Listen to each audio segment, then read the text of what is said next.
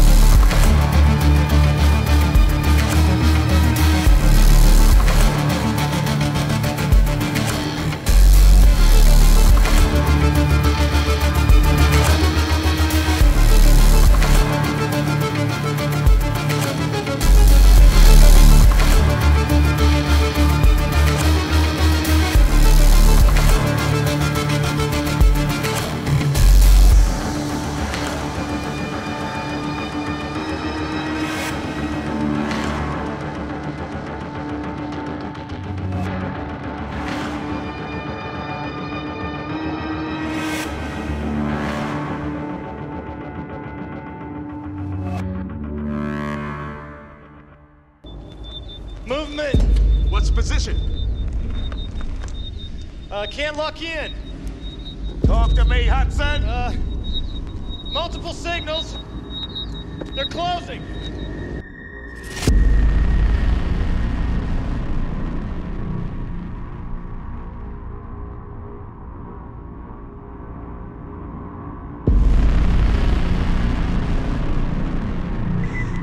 There's movement all over the place! Get back to operations.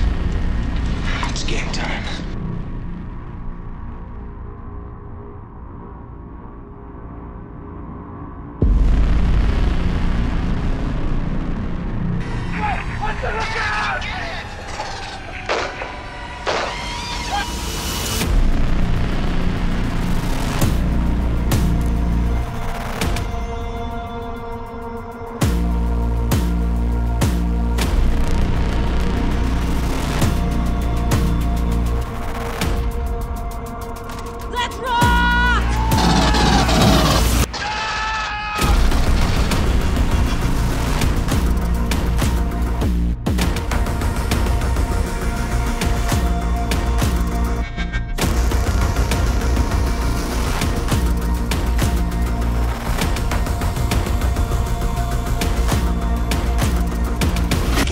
From her, you bitch!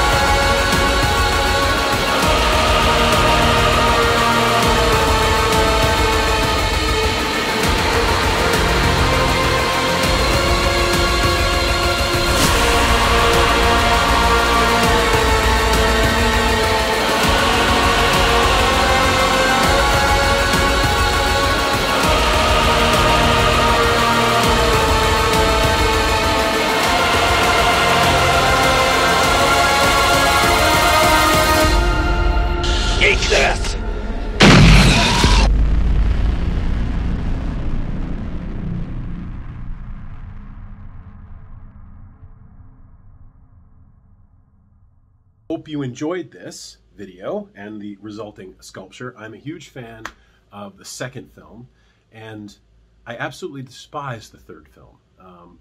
Whoever approved the script for Alien 3 should have been tarred and feathered and forced to swim across a river infested with piranhas. The third film ruined so much of the hard work of James Cameron's second film. They did Hicks and Newt dirty. In Alien 3, within the first 30 seconds, we're told that Hicks is dead. How'd you feel when you heard about that? Did they approach you about being in the movie at all? Fuck Alien 3. So I wanted to honor Corporal Hicks, or Michael Biehn, who I hope sees this, with his own trophy bust. And this is modeled after the scene where they're escaping the alien hive and the APC. And one of them tries to break into the transport vehicle. And Hicks jams his shotgun in its mouth and blows its head off. So that was the idea. That was the inspiration. I put a lot of extra work in the details, specifically the silicone that I used. I poured it in different layers of different shore hardnesses. So what I mean is, the shore hardness scale is the toughness of the silicone, how it feels to touch, and how resilient it is. Now the back, where the organs here are exposed, this is shore 0, so it's very squishy. You can see that. It's all gooey. And the head, the skull part, I did in shore 40, which is a lot tougher. The lips are also shore 0, and these are even softer than shore 0, the sinew in the cheeks. I used a special deadener with a shore 0 for that, so they came out really gummy and gooey. And the inner mouth is shore 40 for toughness as well. The upper gums are shore 10, and the teeth are all cold cast aluminum. And the UV effects on the back, here we go. I wanted to offer something that other companies have not done yet. Because as far as I know, all the other busts offered by the major studios are plastic. This is the only one that's in platinum silicone. I'll be selling these in a limited number. This is only me making them. I couldn't possibly make that many. But if you're interested, there's a link in the description to my shop on my website. So let me know if you are keen to grab one.